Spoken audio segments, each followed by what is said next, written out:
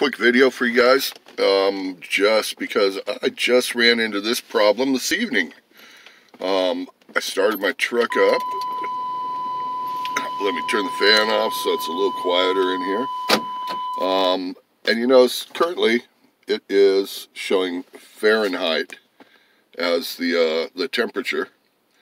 What happened this evening was it showed Celcius, and I didn't know how to get it back, and I couldn't find anything particular to it.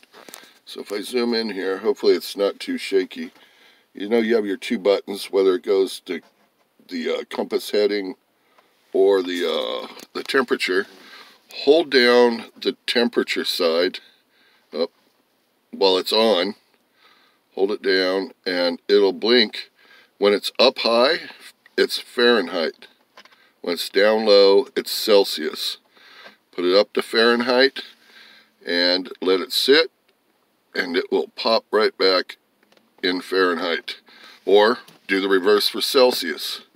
That's simple. I mean, it's really that easy, but I couldn't find any instructions. Hopefully this helps you guys out. You take care. Bye.